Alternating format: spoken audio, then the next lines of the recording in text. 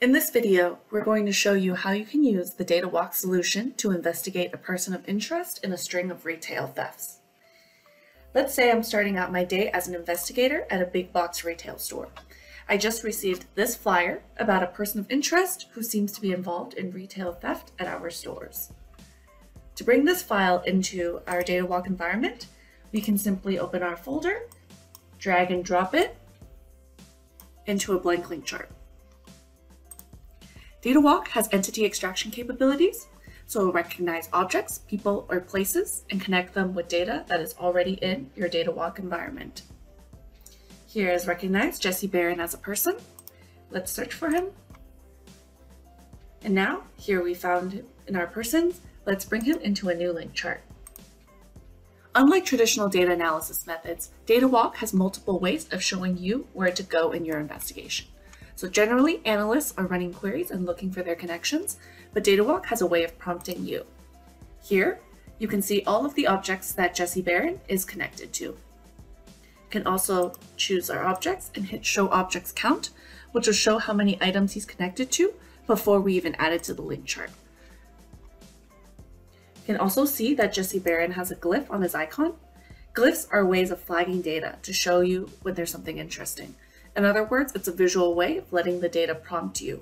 For example, in this chart here, we can see that this red glyph with an X on his account telling us that he has a history with loss prevention and has been contacted or arrested by them before. Based on this glyph and also on the Show Objects Count, we know that Jesse has been arrested by loss prevention before.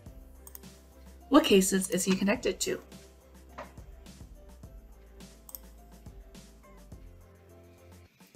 Now we have the 3 cases that he is connected to.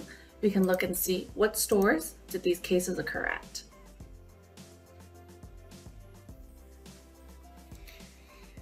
Now we want to know, are there any other possible cases, loss prevention cases that might have occurred at these other stores?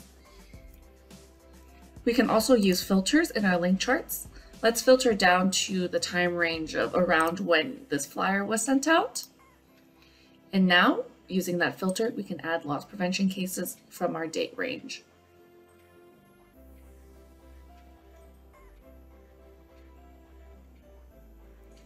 Now, let's take a look at the people working at the store. We can add shifts for cashiers working on these days that the thefts occurred.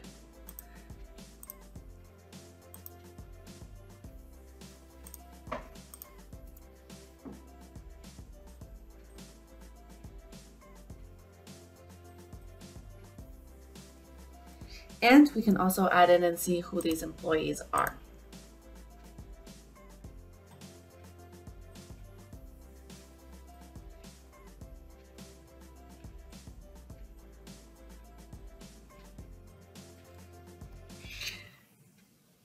Now we can configure our time series tab at the bottom to compare when these cases occur versus when the employees are working.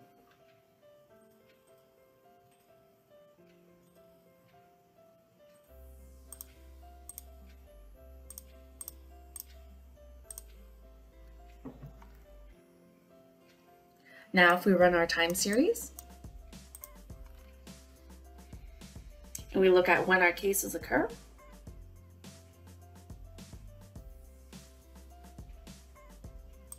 we can also zoom in on specific instances by clicking on these points and seeing when the shifts match up with when the cases occur.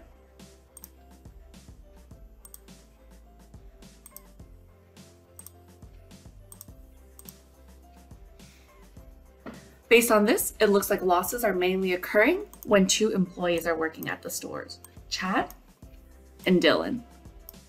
Now we can see who is their supervisor. Who is the supervisor working these other shifts? Let's go back and turn off our cashier filter.